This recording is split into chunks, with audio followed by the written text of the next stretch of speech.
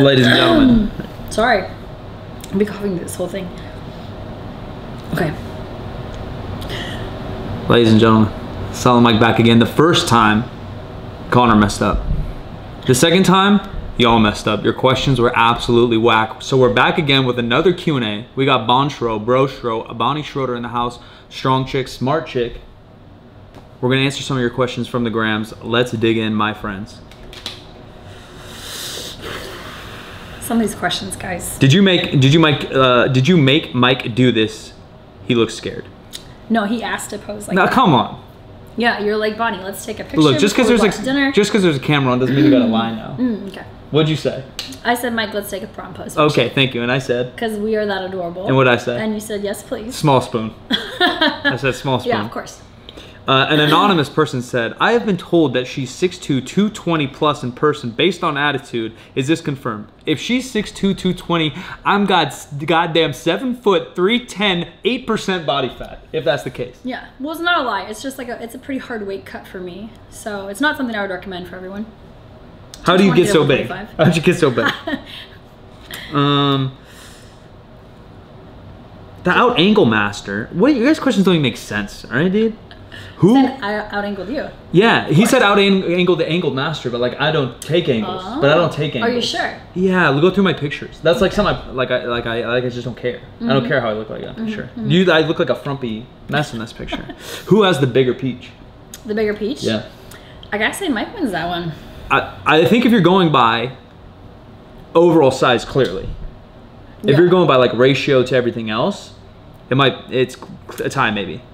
That might be close. Yeah. But yeah. Why is my babe so beautiful?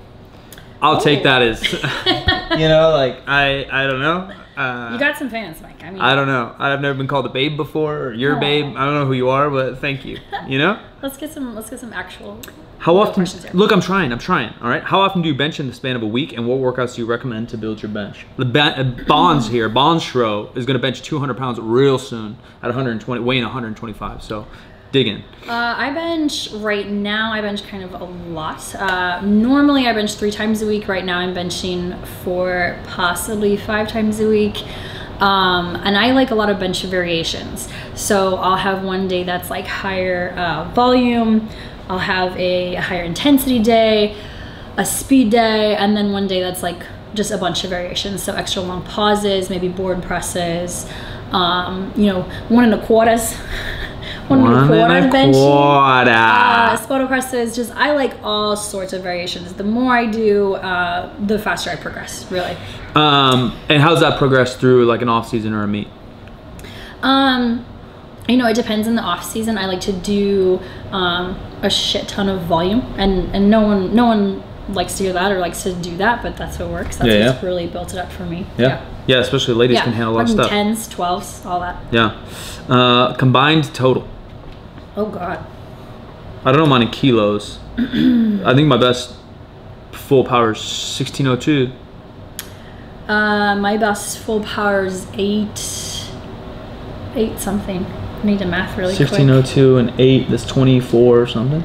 24 something. Probably very close to the all-time world record. Yeah. Together, combined. Probably. Our powers combined. Probably close to it. Yeah, so I wanted so I would be right at around 870. Yeah, we're probably you're looking at all-time world records right here. Biggest setback you've had, whether it be injuries, personal, whatever your mental state, and where your motivation just wasn't there. Ooh, that's a good question. Yeah. Biggest injury for me is I was dealing with like a bulging disc a couple years ago, and like I couldn't even like squat the bar for like a month, and I couldn't deadlift I started deadlifting too soon, of course. So I couldn't really seriously deadlift for like 5 months. So that was really, really tough. It would probably be even harder for me to handle now with the level that I'm at, because that was like a just starting out injury a couple of years ago. But I had a really good coach at the time, and I was surrounded by a really good group of people that kind of made all the difference for me. They kind of kept my head in the game where it needed to be. Without that, it would have been really hard. It's a little bit of a powerlifting game. If you do this long enough and at a competitive level, something's probably going to give out at some point. And then how you kind of deal with that or maybe come back is a whole other thing. I've had multiple disc issues over the years. As you guys know, I'm just chilling now. Physically, that's definitely, but like life stuff gets in the way a lot more for me. That'll determine my training. And like, I wish I had answers for a little buddy. I don't have answers. Yeah, I just go to the gym, you know. I just go to the gym. And sometimes even if it's a half an hour workout, that's kind of like, in my least motivated state or in like the worst mental state I'm in, I still at least get like half an hour in the gym. I always just try to do something. And that's I just have to like make sure I'm having fun.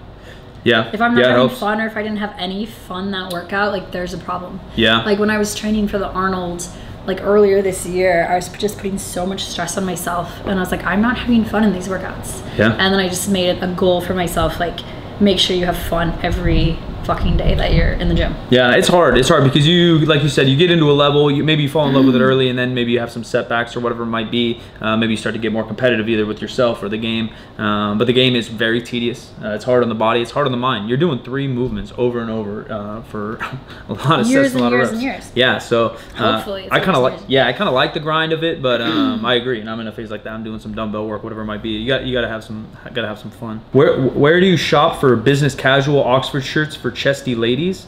But I think that's from chesty lads. I don't know, dude. Ladies. I don't know. This is about his business casual. Confused with someone else. But then it was a guy saying it. That's why I was confused.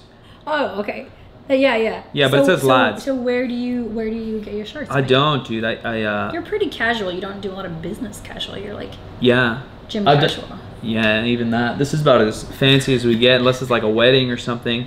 I think it's cool that in what I do and in the world we can dress kind of how we want. And that's why I chose this path. I'm not the guy that can sit at a desk in a suit every day. Like, it's just not who I am as a person. So I'll go, you know, big business deals just dress like this and not even worry about it. How do you regulate explosive cardio in an athlete strength building program without compromising his or her ability to recover?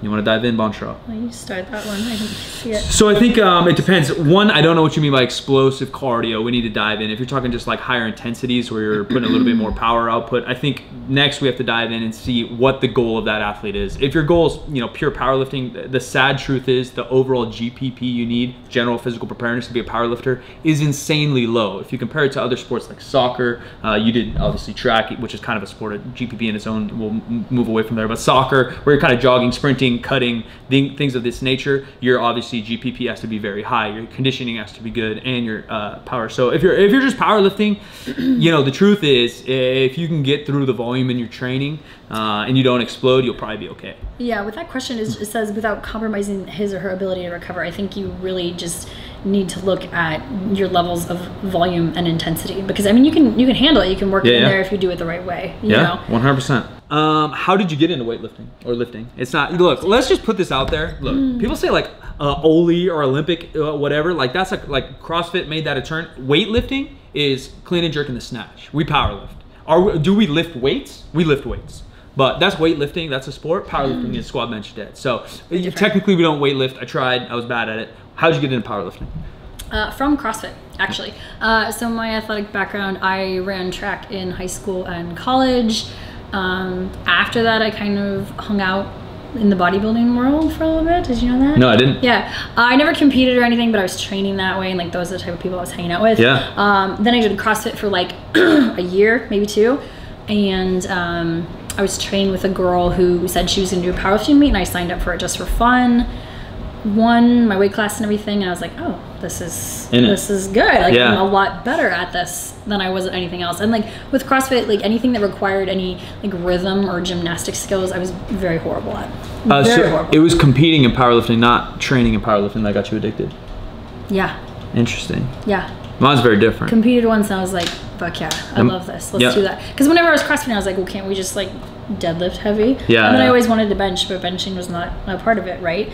And I was like, oh, there's a sport that I can do this. Fantastic. Yeah, I give a lot of credit to CrossFit for bringing new people into weightlifting and powerlifting. Yeah, 100%. But powerlifting as a sport never like drove me. Really? By any means. No, I just lifted. I just love to compete. Yeah, see, I feel like I love the training, I love the grind, I love all that, but I'm just I like competitive in nature. Yeah, I'm competitive in nature, but I just turned it other ways once I stopped playing basketball. Yeah, that's enough. Ladies and gentlemen, be sure to check out the homegirl, Bonnie Schroeder, link in the bio. Putting out tons of lifting. Going to be competing soon. We don't know when, but she's gonna smash her big total. Thank you for hanging out. Thank you. Ladies and gentlemen, Salam Mike out of here. New videos Tuesday, Wednesday, Thursday, Saturday, Sunday. Be sure to subscribe. Turn on notifications because we got some new food shit on the way. I appreciate you. I'm out of here.